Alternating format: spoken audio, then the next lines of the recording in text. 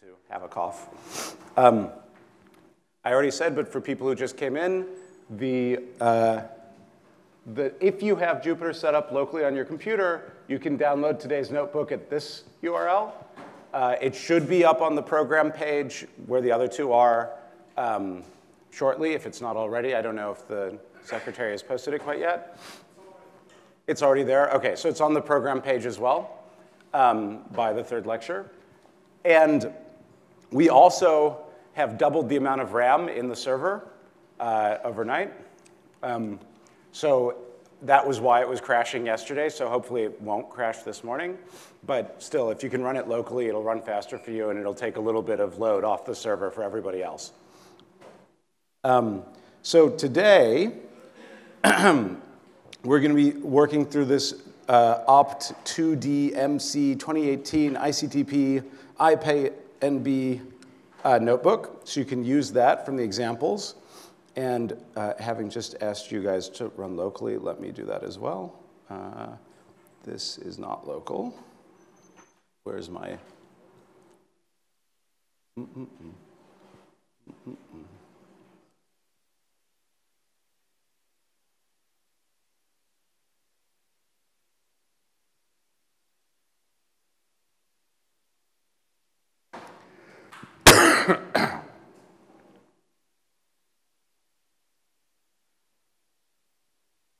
OK, so has everybody got this up, logged in? Do I need to wait for a minute? OK, I don't hear any complaints. So hopefully it'll work. Today's lecture, we're going to talk about optimizing. Now, it says optimizing in Python. What does optimizing mean? It means making your code work better. Except that's not really what it means. It means making your science go faster. OK? So I will mostly focus on general principles of optimization at the beginning of the lecture, and then we'll apply them in a running example to an Ising Monte Carlo, a simple Ising Monte Carlo, over the course of the lecture. So for this lecture, execute this %pylab inline. You guys might remember we used %pylab notebook yesterday. This is also importing NumPy and the plotting tools and so on, but it's using the inline backend instead of the notebook one. This one doesn't give you interactive plots when you make them. They'll just be little nice plots in the notebook. But that's a little less load on the server, and we don't really need to interact with the pictures we're generating anyway, so sometimes it's nicer to work with this simpler backend. Okay? You'll see that it looks a little different as we go through. OK, so optimizing in Python, but just in general, I have 3 rules of optimization. I wouldn't quite say it's the 3 rules of Fight Club, because they're not all the same. But they are, I think, really important in exactly this order. So the first rule of optimization is that your development time is worth a lot more than CPU time, especially when your PI is paying for the cluster access. OK? So don't forget that. It's true. Even though they might complain about an extra couple hundred hours of CPU hours, they won't. They'd rather you get it done. And the bottleneck is usually you, usually. So the first step is make whatever you need to do work simply and legibly. This is part of why I like Python. I'm going to point at that. I'm not going to point at that. I'm going to point at that. Legibly, right? If your code is garbage to read, you won't be able to debug it, and you also won't be able to trust it, because it'll be very hard to tell if it's doing what you think it's doing once it gets complicated down the line, okay, as it develops. So make it work simply and legibly. Write some simple test cases to make sure your code is correct. If you're doing a diagonalization study like we did yesterday, maybe work out separately by hand or in a separate notebook what the spectrum is for the 2-spin case or the 3-spin case or something like that, and then double check that your fancy code, which is generating the arbitrary n-spin case, matches when you apply it to the 2 or 3-spin case, right? These are simple little checks that you can do as you go, which will save you a lot of debugging time later. So it's make sure it's correct if you can.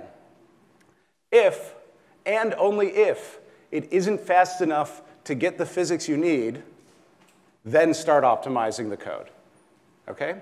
Otherwise, just run it with your simple, beautiful, working, pure Python code, okay? Second rule of optimization, measure twice, cut once. I think that's actually a rule in carpentry, but it's very applicable, okay? Measure twice, cut once. What does it even mean to measure whether your code is fast enough? It means you benchmark it. It means you profile it. We're going to do some of that in this lecture. That is, you figure out how long it actually takes, like in real time, to do whatever it is you need it to do. And for the case that you want to run down the line, as you're developing, maybe you explore very small test cases.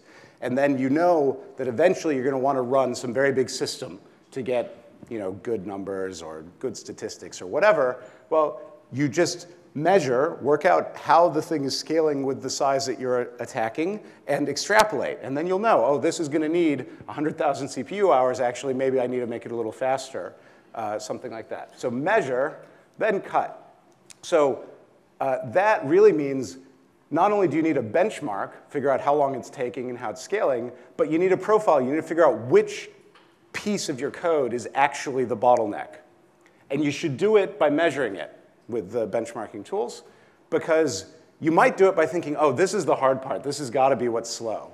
And then when you go and measure it, you'll discover, actually, that's really fine. And the bottleneck was somewhere you didn't even realize was hard for the computer. And maybe it was just because you did something in a slightly stupid way, and one line change will give you a factor of n or something like that, some big factor in how the thing is scaling, okay? That may or may not happen, but the number of times I've been wrong about what the hardest part of something was until I measured it is quite large, okay? So again, if you spend a lot of time optimizing the wrong bottleneck, you're just wasting it, right? And your time is more important than the CPU. Okay, third rule of optimization, algorithms before constants. So we haven't talked about in too much detail what it means. We've sort of mentioned that things can scale as O(n) or O1 when we're talking about how you can add things to an array or remove things from an array. What this means, you'll often find that computer scientists, particularly of a theoretical bent, like saying that the runtime of some algorithm is I don't know, n cubed log n. Something like that. And this n is the input size. It's the size of the problem measured in some way. And so how many bytes you need to describe the instance you want to look at. This is the scaling of the time it takes. And this O hides n independent constants, which you don't keep track of because they vary. If you run the same algorithm on your laptop versus on a supercomputer, well, maybe the supercomputer just has a 10 times faster clock time, so the constant here is actually just 10 times smaller, right? As a simple example. So you don't normally write what those constants are.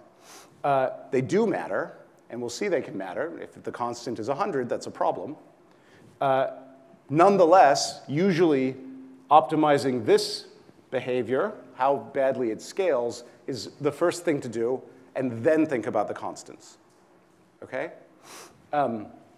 Actually, if you really go hang out with complexity theorists, they are happy so long as T is poly n, which means some polynomial in n, and as opposed to being super polynomial, or say the standard case would be like e to the something ln. If somebody tells you they have an efficient polynomial time algorithm, you shouldn't implement it unless they can tell you what that degree is. Because if it scales as n to the 10, it's just as useless as an exponential algorithm for actually doing anything practical, okay?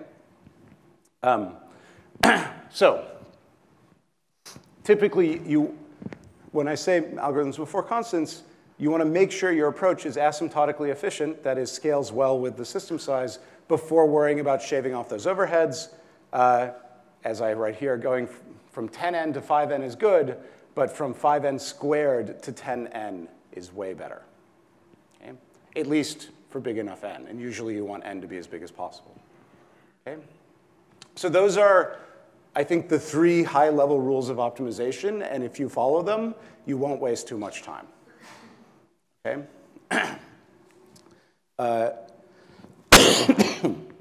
So now we'll be a little bit more practical for numerical code in Python.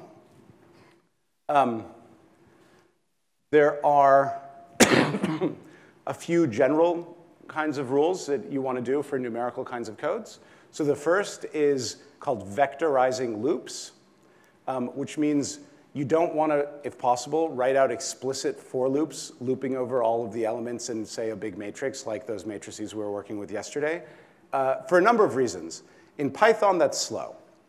And it's slow to have explicit for loops, and if the for loop is over 10 things, it doesn't matter, but if the for loop is over 2 to the 10 things, then that's not a good way to implement your program. So we'll see what I mean by vectorizing. Even in other languages, being able to write things that are iterating over all the elements in an array in a vectorized fashion is actually important, because modern CPUs, and Python will do this too, if they know they're doing the same thing to every element contiguously in some block of memory, like in an array, will actually do it in batches. And if you write an explicit for loop, then the computer won't know to use those special instructions that allow it to do it in batches. And that also gives you big improvements in speed. So it's not just Python and MATLAB that it's a good idea to sort of think in a vectorized way about. Okay, and we'll explain that a little bit more. Avoid accidental copies. So if you have really big arrays, you don't want to accidentally copy them, because then you waste a lot of time copying them. And if you're memory constrained, you also waste a lot of memory.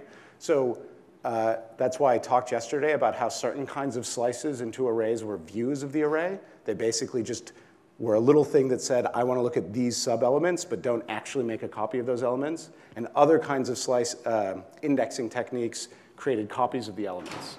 So when you're getting into big stuff, you actually want to know whether you're creating copies, and you don't want to do it by mistake. Contiguous memory is faster. This is essentially, you won't need to worry about it so long as you're writing things with Python and NumPy. It'll all be contiguous, unless you know what you're doing and make it not contiguous intentionally. This is related to the fact that modern CPUs work on blocks of data again. And so having things sort of in the same place in memory will make them run faster. And then, especially in Python, use the high-level toolkits that SciPy, NumPy, and other mature scientific libraries provide you.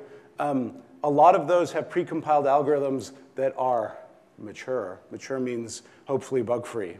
Doesn't mean bug-free. It just means hopefully bug-free and optimized. So for example, SciPy provides a module which has a bunch of tools for taking fast Fourier transforms. Use it, even though you could implement your own fast Fourier transform. It's not that hard to implement, but the one in there has just been optimized. It's compiled. It will run faster than the one you are likely to write unless you spend a lot of time optimizing your own. So use those high-level toolkits. Then, as I say here, this is the last resort. And actually, it's very rare you need to do it if you sort of follow these rules. The last resort is to identify, after all your benchmarking and all your algorithmic enhancement.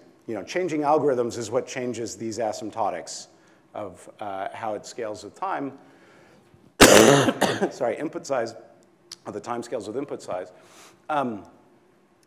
But it is possible that there's some section of your code which you're sort of doing the right thing, but it is just too slow in a bunch of for loops you couldn't vectorize in pure Python, and they're not compiled, and they're not really fast enough, and you think you can get a factor of 10 or maybe 100 from actually compiling that.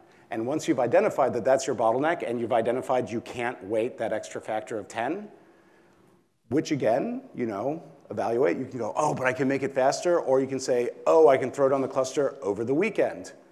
And I'll go to the beach, and when I get back, it'll be done. And you only need to do it for your final few data points or something like that, so maybe it's still not worth doing this, right?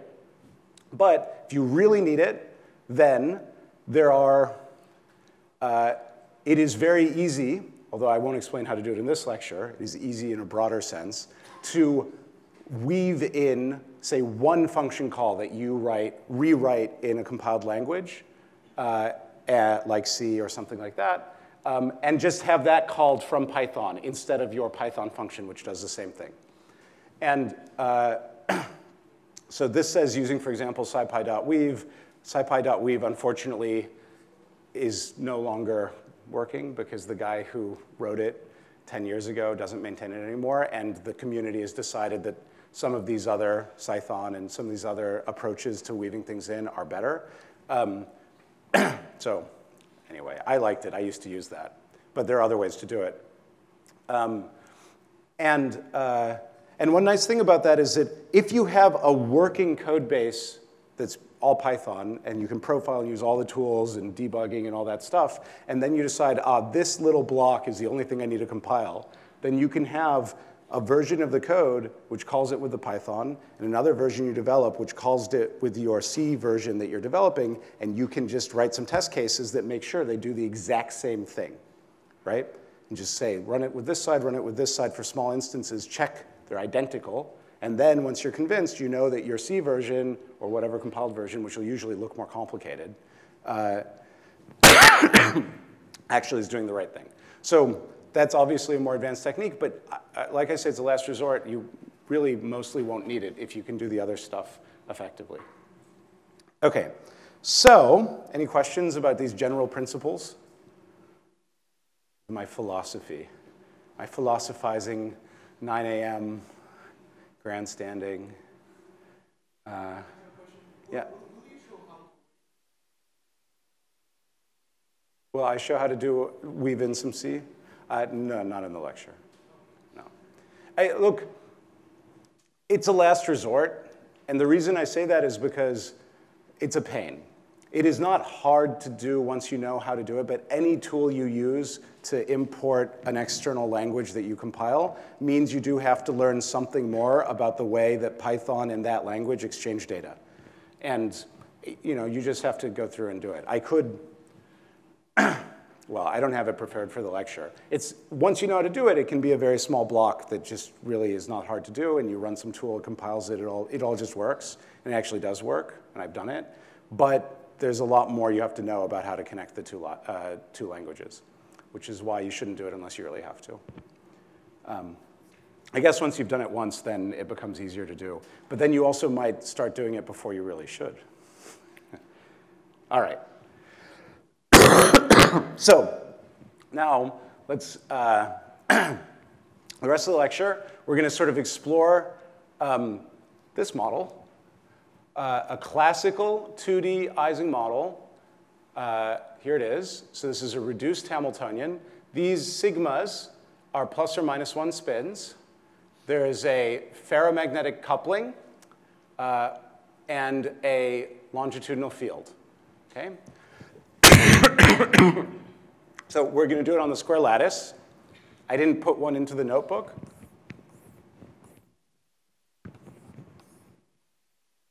There's a square lattice, and each site of the lattice has a spin which can be up or down.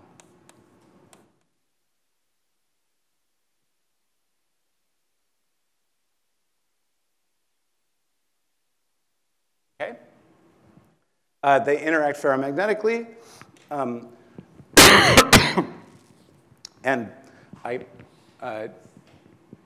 just want to remind people that if H is 0, so there's no field tending to push it in one direction or the other, then this model at high temperature, which corresponds to small j, small coupling, since this is a reduced coupling, this is 1/4 temperature, is paramagnetic. And at low temperature, or large coupling, it's ferromagnetic. And the critical coupling, which you can get on the square lattice from duality, I've just put here as stored it. J critical is log 1 plus root 2 over 2. OK. So let's build up a Monte Carlo simulation of this. So first, we'll just sort of define a few global parameters. We're going to have parameters Lx and Ly to be the x and y extent of this square lattice. I'm going to say J and H are these two couplings, the ferromagnetic coupling and the field. I'm just setting them to something right now, J critical and 0. So it's quite natural to store the configuration in a 2D array because it's a square lattice, and a 2D array looks a lot like a square lattice. So we are going to do exactly that. So my configuration is going to be stored in this array variable called sigma, which is a 100 by 100 array. It's an integer data type. So some of you might say, well, why are you wasting so much space? 4 bytes for just an up-down value. And the answer is because it's easier to write it this way, and it'll run faster, and I'll get the thing working. And it won't matter. And I won't have a problem that comes from not being able to get that down to a single bit for this study. Maybe there's a case where it would be, but here it won't be. OK? Excuse me. So here we can take a look at that matrix. So this is going to do what? It's going to build a figure. I'm treating the matrix of ones as an image. But what I'm going to do is tell ImShow that the range of the numbers in my matrix, I should think of them as being ranged from -1 to 1. So then it will say 1 is the highest value and -1 will be the lowest value, and it will show me nice pictures as we go. OK? And there is the all-one matrix. Okay. So to run a Monte Carlo, we have to be able to calculate energies so that we can decide when we make a move if the energy is going up or down, and by how much, whether we will accept or reject the move. Right? So how do we calculate it? So here is one really explicit energy function. Take a look. How does this work? So I have a function. I've defined it. It's called energy. It takes as an argument sigma, which is the array. I'm going to accumulate the energy in this variable here, n equals 0. Now, I'm going to just iterate over all the horizontal bonds, vertical bonds, and the field term to accumulate the energy. So for I going from 0 to Lx minus 1, which is the, let's see,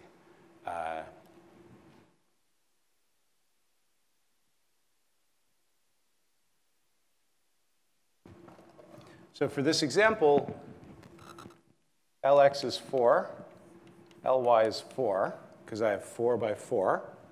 And this is going to go I from 0, 1, 2, and not the 3, right? Because I have Lx minus 1. And then for j over the full set, 0, 1, 2, 3, add to the energy minus j times the spin value at position ij and the spin value at the position to the right of it. So this is iterating over these 3 bonds on that first row and adding up their energies. Okay?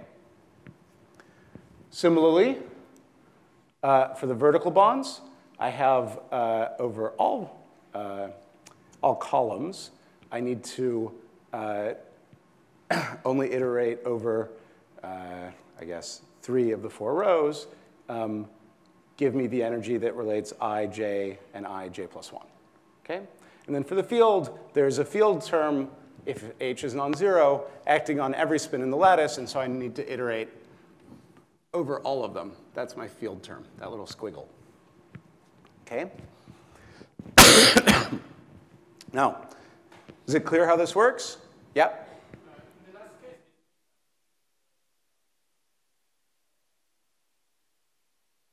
Yes, so we'll get to it.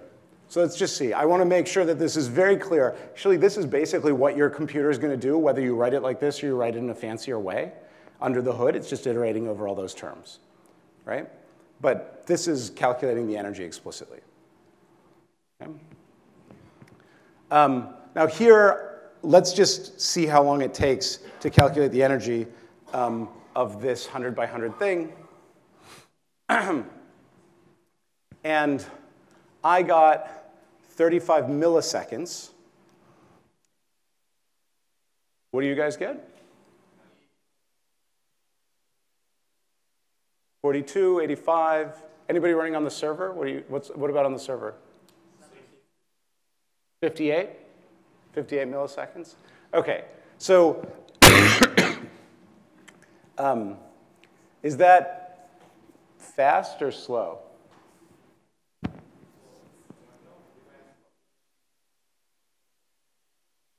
That's one answer. If you can make it faster, then it's slow. What's another answer?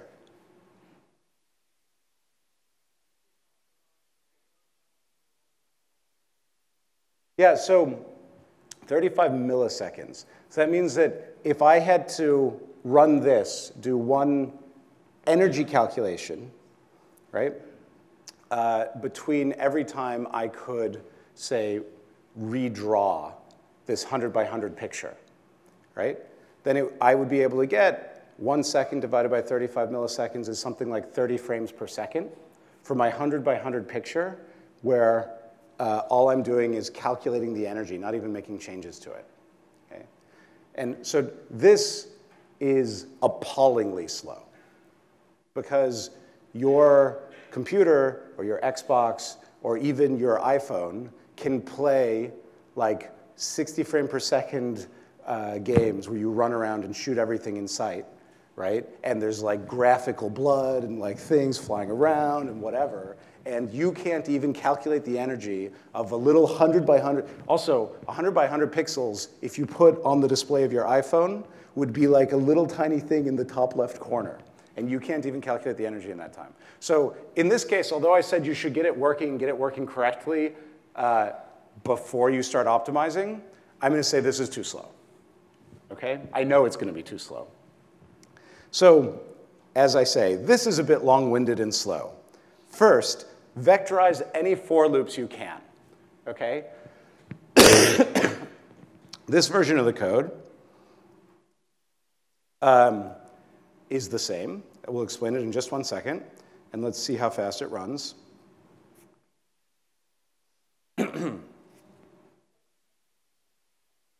67 microseconds. So I gained a factor of 500. OK, that's a big enough constant, you might want to do it right up front. OK, because we know we're going to call this energy a lot. So, well, how is this code working? This is vectorization. So slices are fancy. You can do fancy things with slices, right? You can pull out subarrays. And in particular, what is this doing? This slice is saying, give me all of the spins in the up to the last, but not including. OK, row or column is a little confusing, because you usually think of matrices with row numbers and column numbers. But if you read it as ij in like an xy coordinate system, you have a transpose of that. So anyway, let's say that the first one is the row. So here we're taking from 0 to the second to last row. So 0 to 2, and every column, so all the spins there. So this would be, in our 4 by 4 example, this would be a 3 by 4 matrix, a 3 by 4 array. And then we're doing element-wise multiplication with the 3 by 4 array given by the whole block just shifted to the right by 1 step, right? And then this np.sum just takes the sum over the entire array that you pass it to. And then we just multiply the whole thing at the end by minus the coupling. So this is the horizontal bond, which was that first for loop. It scrolled off the screen. The next line is the vertical bond. It's very similar. It's just to make it very clear. It is multiplying that set of spins by that shifted block of spins element-wise, adding them all up, multiplying by the coupling. And then the last one is just the sum of the spins. So because I've done it in this vectorized way, Python, NumPy, will optimize this and actually do this with very fast, close to CPU speed level vector multiplication. Okay? So this is what's called vectorizing your code. And generally, if you have a for loop which is running over the indices of some regular part, either the whole of the array or some regular part of the array, and doing something kind of element-wise on it, there's usually a way, if you think a little bit, to reformulate that in this vectorized fashion.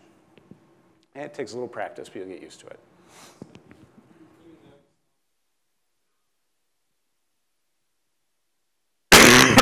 I'm sorry, what?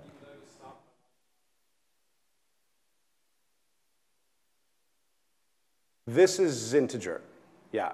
Because this is an integer matrix, this is integer matrix. The star binds first, then the sum, and that'll be an integer sum. And then the j will turn it into a float. No. So yeah, it works inside out if you want. There's no fancy execution rules that'll like typecast for it into the expression. So you can read it. You can always read what it's doing from inside out. This is take a view of this integer matrix, multiply it by this view of this integer matrix, then sum it, then multiply it by the float. Now, small syntax thing. You remember I said the other day I could have a multi-line expression in Python if I put a backslash at the end of the line I wanted to continue, and here I didn't put it. It's because it's inside of parentheses, and so I'm allowed to do that because it knows that the line is going to continue. Anyway, that's just a small syntax note. OK, so this bought us a lot. It's also very compact. Once you sort of learn how to think about how to vectorize things like that, it'll allow you to write it more quickly, too, and actually less buggily, because there's just less code. OK, so faster, more contract. Let's write an update step. So this is the core of our Monte Carlo flip sequence. We're going to, here's our docstring, loop through sites, and randomly flip with probability set by the relative Gibbs weight. OK? So here's the current configuration. We calculate its energy. Then we iterate through all the sites for I in range Lx, for j in range Ly, propose a flip. So sigma ij, that particular spin, times equals -1, that flips it, right? Multiplies it in place by -1. Then we compute the new energy, E1. We take the delta E, so E1 minus E naught. We compute a probability according to the Gibbs rule. So e to the minus delta E over e to the minus delta E plus e to the delta E. We get from the random number generator a uniformly distributed random number between 0 and 1. And if it is less than p, which means with probability p, we accept the flip and set, well, OK, we don't even need to do this. The new energy is, we're not going to use this, but yeah, so new energy. Else we reject the flip, and sigma gets flipped back. So here we flipped it, and here we flipped it back.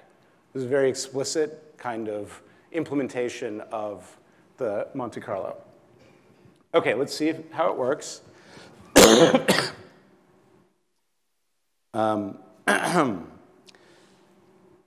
So what did it do? Remember, I think I have my j from above set to the critical coupling. And you see that I got an image, the current spin configuration. This tried at every site, so it was going to flip more than one thing. It's a whole sweep of the, yeah?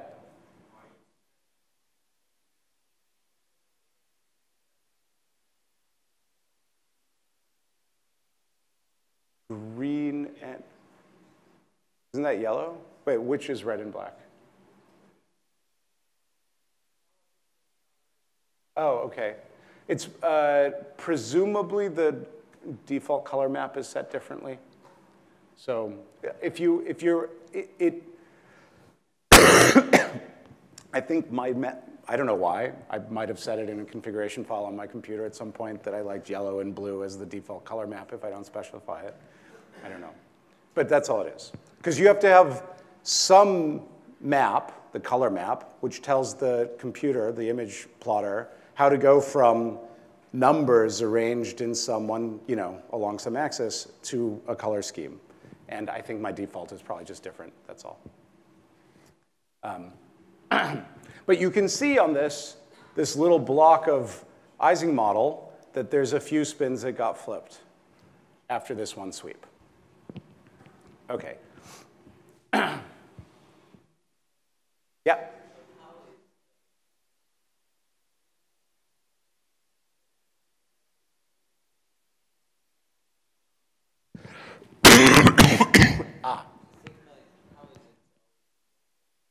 Because I created a global when we started. So that's back here. Indeed, I'm here it is, right? So I created a sigma variable, which is at the notebook level, right? And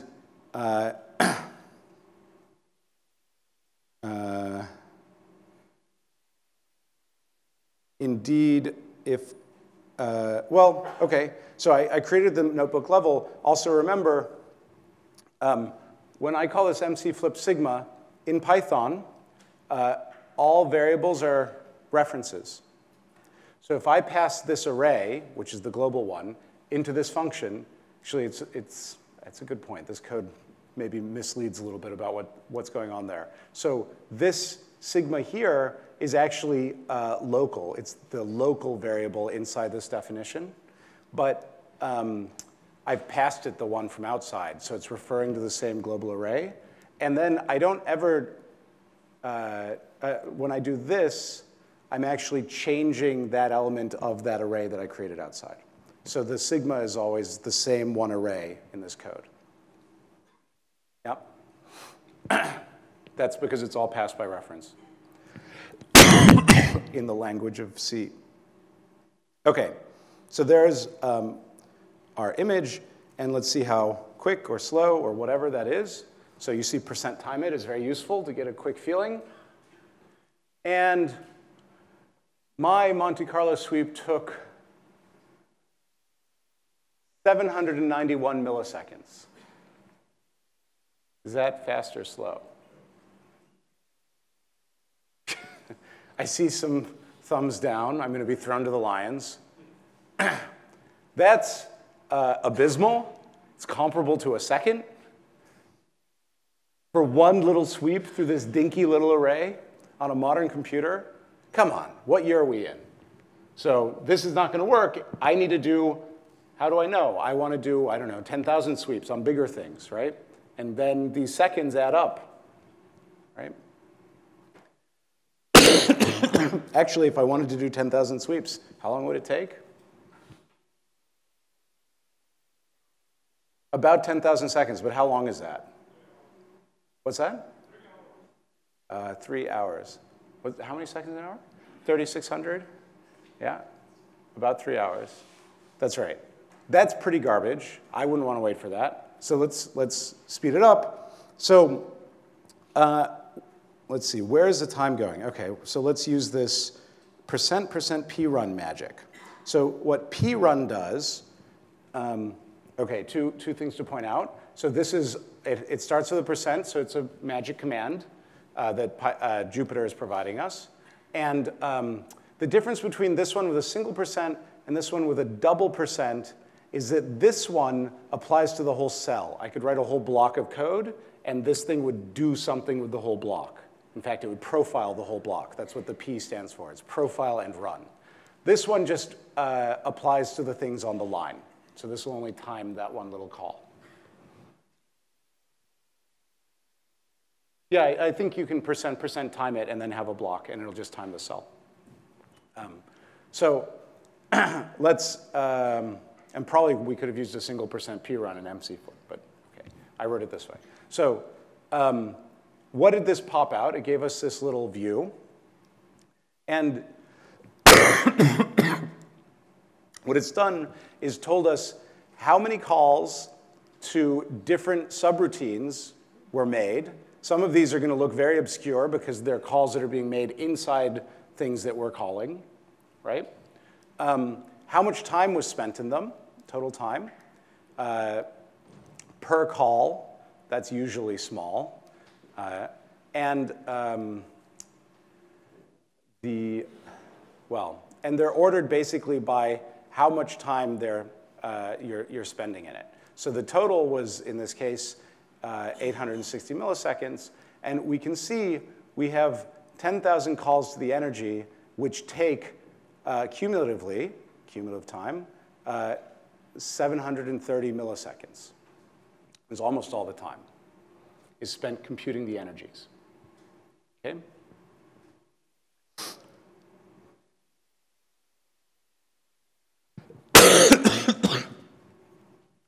So if I remember right, if you look at cumulative time and you add up all these numbers, it's way bigger than that, right? And in total time, in principle, if I add up all these numbers, it should add up to that. So the point is that the energy subroutine, or here, MC flip, it's easier to see because we only call it once. In MC flip, there's one call. Cumulative per call, total per call. Yeah. So there's one call. It took 0.861.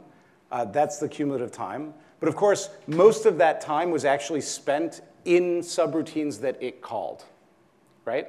So the amount of time that the profiler attributes to for loops that are inside the MC flip regime, MC flip thing, instead of in time in subroutines, is the total time, right?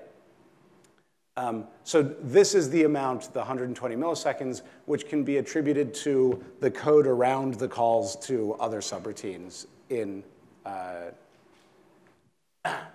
MC flip. Does that make sense? So, the energy, for example,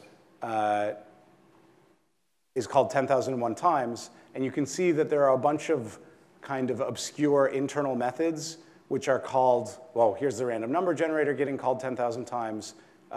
Here's reduce, sum.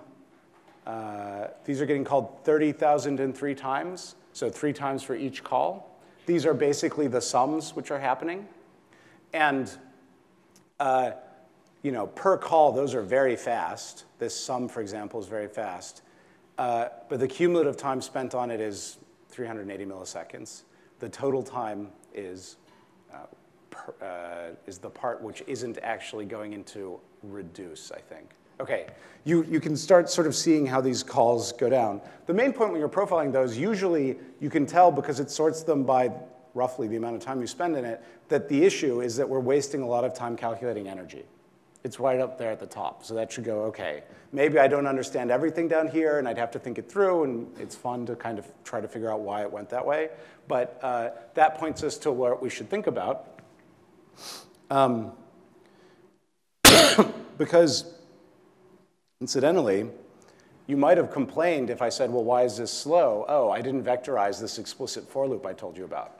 But actually, that wasn't the thing that seemed to be taking very much time, right? So let's go down. The issue is that the energy itself takes time of order n, right? Where n is the number of spins, because we have to walk through essentially 3 terms per spin. One is the field, one is the horizontal bond, and one is the vertical bond. And so that's going to scale of order n if I make the lattice bigger. And we call it of order n times because in every Monte Carlo sweep, we step through every spin, right?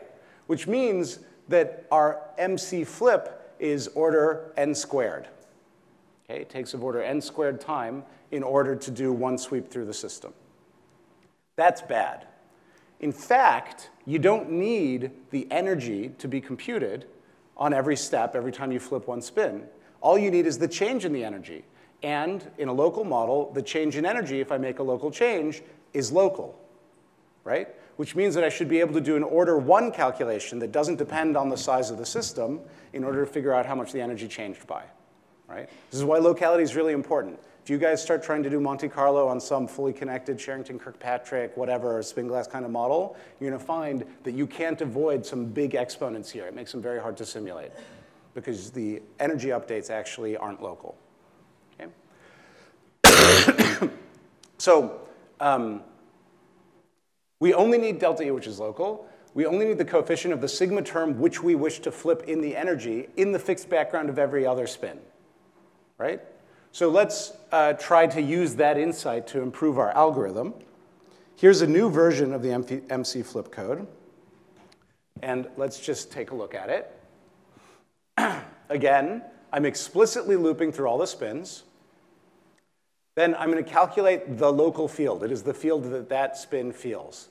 So local H, of course, it feels the explicit field, right? Then I'm going to just go to each of the 4 bonds. If I was calculating for this guy, I need to include the effect of this bond, that bond, and that bond. So this is the horizontal bond, I plus 1 j. So j, sigma I plus 1 j, is an effective field on sigma ij. This is the horizontal bond on the other side, the one behind it. This is the vertical bond above it and the vertical bond below it. And notice these ifs here are just checking that I'm not on the boundary. If my spin that I'm looking at is on the boundary, then there isn't a horizontal bond to the left of it. So that's what these if statements are doing. I don't get a field contribution if I'm from the left if I'm sitting at the boundary. Okay? That is literally what open boundary conditions means, right? Okay, so then, okay, I did the sampling a little bit differently. I now know what the total local field is felt by the spin. I can compute the arctange of it to get the magnetization that spin would have in that background. The probability of being up or down is the magnetization plus 1 over 2. And then I just set the spin randomly according to a number, -1 or 1, thrown with that probability. So this is, oh, there's names for the 2 different variants of the update rule that I'm using here compared to the previous one, but I've forgotten what they are. Whatever. This is also a perfectly good satisfies detailed balance according to the relative Gibbs rate. So this now should take order n, because there's a sweep, this for loop I can just read off. This is a for everything in spin, so that's going to be a factor of n times however long this takes. But this thing is now not n dependent. This thing, all the subterms in here, take a time that's only order 1. Okay. I time it. Sorry, what? Yeah, and false is 0. Yes, that's using correct. And how long did that take?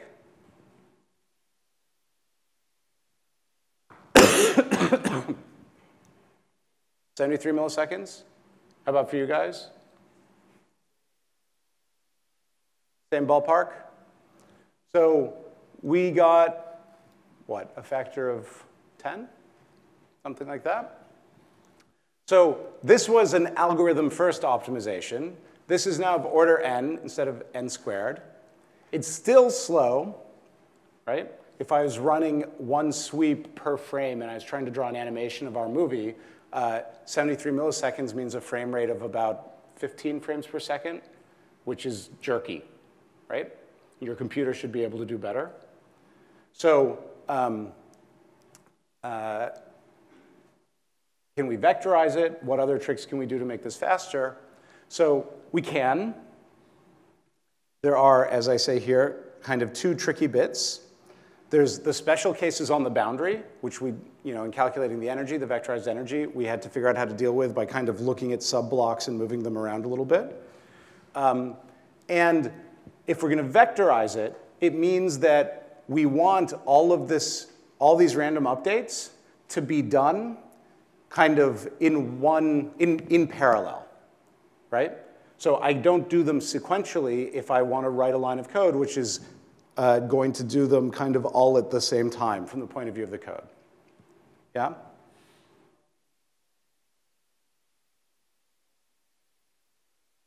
Sorry, say it again?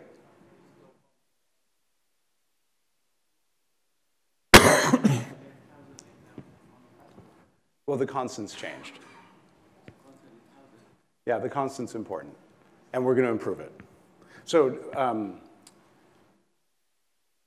the main thing saying this is O(n) or O(n) squared, we changed our algorithm, we changed the code quite a bit. That doesn't mean that I literally get, as was just pointed out, a factor of 10,000 from this update. If I were to plot, I don't remember if I have this later, the amount of time this algorithm takes as a function of how big a system I'm studying, I would see one has some constant and linear behavior and probably has a little bit of an offset as well.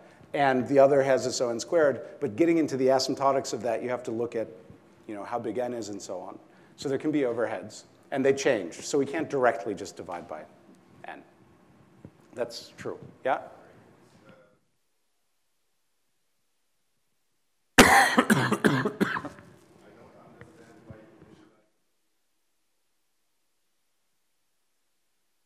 Well, what is the local field?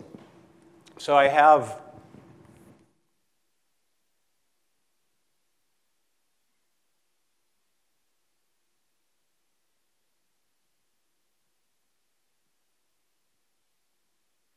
right? Sorry, I used a capital H. Oh, but that's terrible. Now my Hamilton, I'm going to use a lowercase h. OK. So what is the local field? It's the field felt by, say, some particular spin, sigma 1. So I look through this. I look for all the terms that involve sigma 1. And I would find there's a term here, which is linear in sigma 1. And there's 4 terms here that are linear in sigma 1.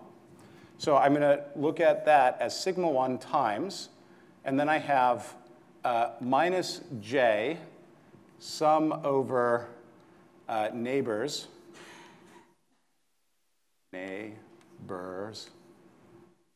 Oh, is there supposed to be a U because I'm in Europe?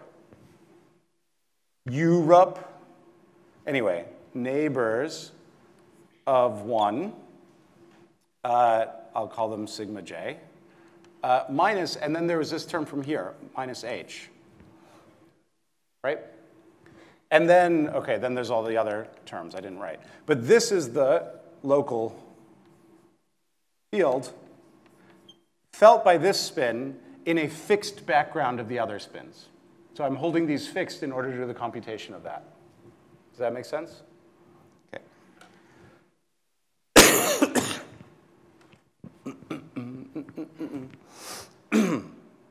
OK. OK, so there's some tricky bits to vectorizing this code. There's a special case on the boundary. Now, this is actually related to what I was just saying. If I vectorize it, then what the computation will do, what I want to happen, is that I write like one line of sort of tricky, slicey code. And the computer will iterate through doing random updates on every spin in that view of my spin field. But it has to do that in a way which is correct. I can only do that, I can only randomly flip a spin, according to this rule, in a fixed background. It's what we were just looking at here. So I don't actually want to do all of them at the same time, because then the neighbors on the left would change by the time I flipped the next guy, and the local field would have changed. Right? So I have to somehow figure out a way to do that holding the backgrounds fixed. Okay? So there's 2 answers to deal with this in a vectorized way. One, well, there's probably other ways to do this. This is one way to do it. set the boundary to 0 and only update the bulk. You'll see what I mean in a second. And 2, vectorize over sublattices. OK, let's look at the code.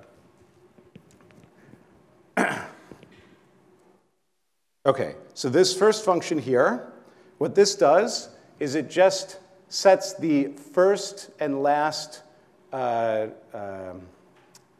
columns and the first and last rows to whatever value I pass it. And if I call set boundary 0, then it will set those outer elements of the matrix to 0, right?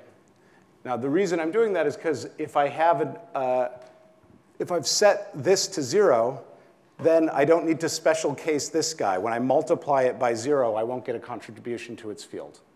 Okay? So that's why I did that.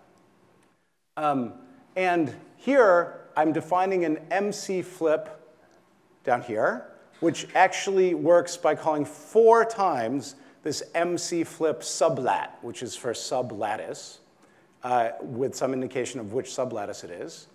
And what this MC flip sublattice does is it updates on the sublattices defined by A and B, and randomly flip with probability set by the relative giveaway. So the sublattices are this. If I were to look at this spin, this spin, this spin, and that spin, then, and I randomly do an update to this one, and then I randomly do an update to this one, the local field felt by this one is unchanged by having done the update to that one, because it's buffered by a fixed spin, right? So what I want to do is I'm going to pick an order so that I can in parallel compute all the local fields in a vectorized way in the fixed background of the guys who aren't in squares here. And then I can do the update for each of these. And then I just need to move over and do that sublattice, and that sublattice. There's 4 sublattices that have that property. Does that make sense? I see some nodding. Yeah?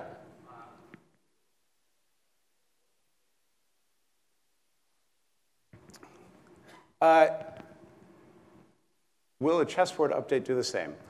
So let's see. On the square lattice, here's a chessboard update. What do you think? Who thinks it'll do the same? Who thinks it won't work? Wow. Who's completely given up? Come on, no sitting on fences here. Learning is about, reaching out ambitiously and then being smacked aside in disgrace. Right? OK, fine. No, it would work. Actually, it would be totally legit, because again, I could calculate all the local fields for this guy, this guy, this guy, for these guys, and do random updates to them. And if I randomly update this, it doesn't change the local field on that. That's correct. However, it is much harder to write a slice that looks like a checkerboard than a slice which is this one. Because this is just every other row and every other column. Right? That's the problem. The slice that looks like a checkerboard is every other row, but it's staggered from one, or every other column, but staggered from one row to the next. And that doesn't have a simple slice representation. You can probably do it by even sneakier striding tricks, but it's not worth it. This works fine. And all we're doing is reordering a little bit. Instead of doing the checkerboard, we're doing, what does it really mean? It means that it's going like here, here, here, here. And then we'll move this over, and we'll do here, here, here, here, here, and so on. And OK, so we did them in a slightly different order than your update would have done, but I could implement it much more easily.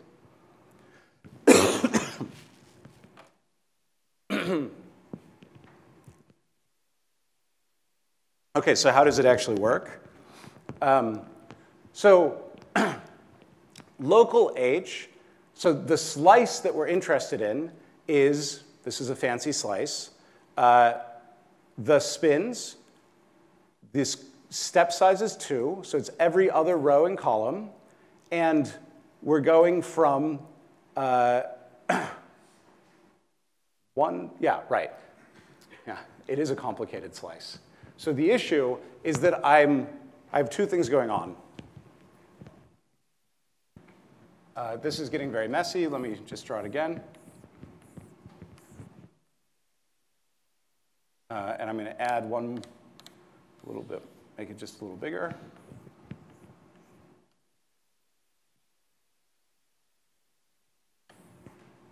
So you remember I said I had to deal with boundary conditions.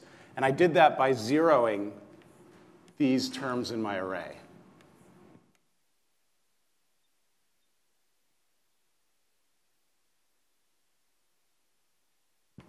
I don't want to update those. I want them just to stay 0. They're going to come in as basically no effective field coming from the bond in their direction, right? So when I do this sublatticing, I want to, for example, take this sublattice,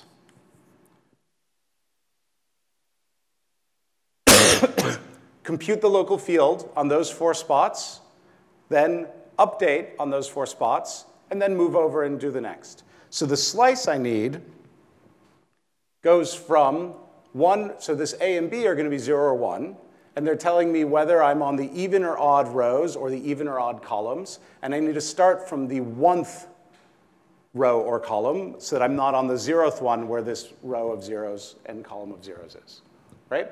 And then I go from there up to the last column, because remember the last column is not inclusive in a slice, so that won't include the column of zeros, in step size of 2. And now what I need to do is calculate the local h on that slice of spins, and that is all of them field the global field plus j times the spin which is to the right. So I just shift the entire slice over. So I shift this thing over +1 in the row. To the left, I subtract 1 from the row. So that means I subtract 1 from the start and stop. Here, the row is the same. And here, the column is up by 1 or down by 1. So is it clear how I constructed this expression? Right? You might have to stare at it a bit if you're not used to this. Then I have this nice slice. So for my, well, if I did this 6 by 6 case, where because I've got zeros on the outer boundary, it's 4 by 4 inside, this would be a 2 by 2 array of local fields. I then, again, do the exact same thing I did up there. I calculate the magnetization on that array of, from that array of local fields. I calculate an array of probabilities. And then I set the spins on those positions to random, I randomly flip them according to a block of random numbers of the exact right size. So that's half the lattice minus 1, which is the, let's see, 6 divided by 2 is 3, minus 1 is 2. So that's the right shift of 1 for this picture. Similarly for that, that's a block of 2 by 2 random numbers. And then this was the block of 2 by 2 probabilities. And this sets them to plus or minus 1 according to that probability rule. So this little compact bit of code is doing all of those updates on that sublattice in those couple lines. And because it's vectorized like that,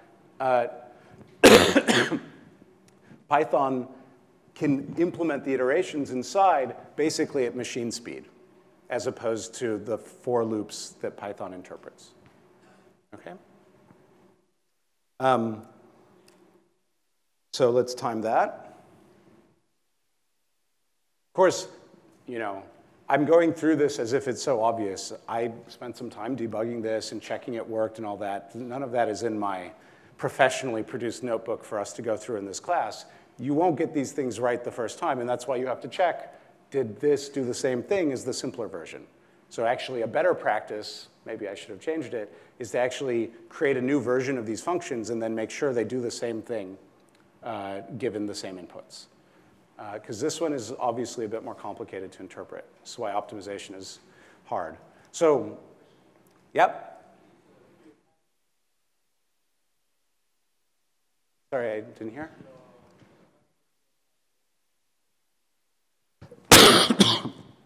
Say it again. So is this your applied magnetic field correct in your formula? You have only one edge. So this is a number. This is an array, right?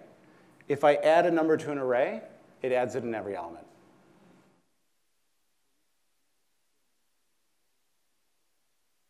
The field doesn't care about what the spin is doing. The field. No. So to get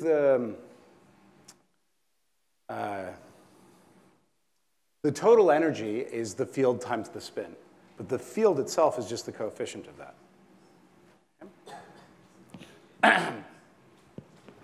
So this now takes 400 microseconds. That's beginning to get reasonably fast. What was it before? 73 milliseconds, right? So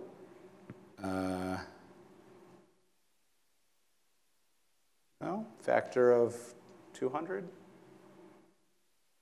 something like that. OK, that's pretty quick. Now, let's try animating it. Let's see if this works. And, oh, oops, I left in, right. Yeah, I left 2 copies of this block by mistake because I was debugging.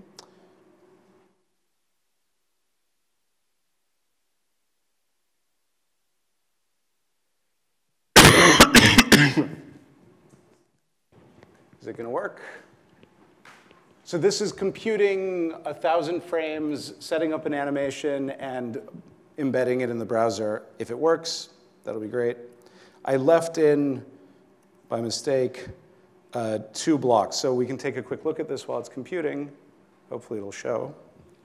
So this was more or less just to show you can do it. This is a basic animation. There's other ways to do it. It's an animation library from Matplotlib. We create the image. This animate function, all it does is do a sweep and then update the data on this image, set data sigma, so it updates it in place on the image in the figure. And this func animation thing basically takes a figure, an animate subroutine, a number of frames you want. This interval is actually not important because of the way we're doing this embedded in the browser, and allows you to output animations. We're doing it in browser with JavaScript, and we can control it in the browser and watch the Monte Carlo sweep through our critical Ising model with open boundary conditions.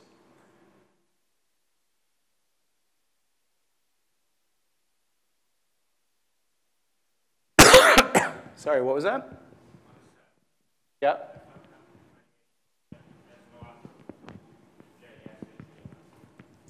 It has, oh, does it not work on the server? No? Oh.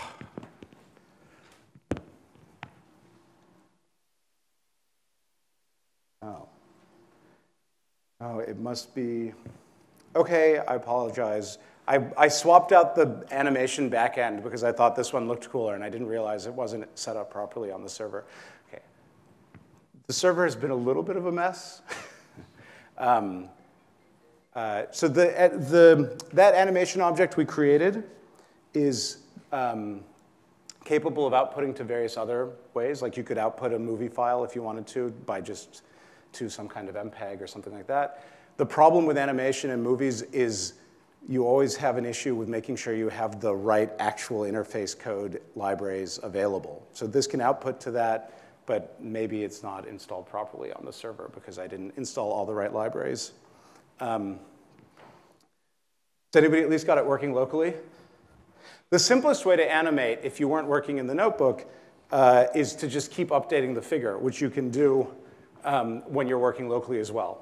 So part of the issue with the animation is that we're doing it in the notebook, and it's a little bit more fiddly to get it right. So, but anyway, our code works.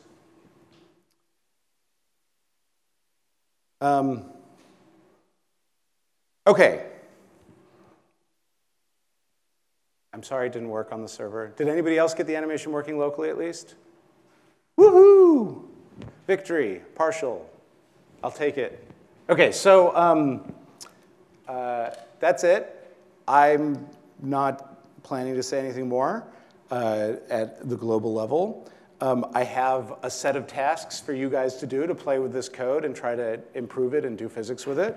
So you can try to measure the correlation time of this Monte Carlo at several different couplings. There's some code below that you can read and try to understand to get some help with that. You can try to extract the magnetization, energy, susceptibility, specific heat as a function of the coupling J as you drive across the transition and plot it.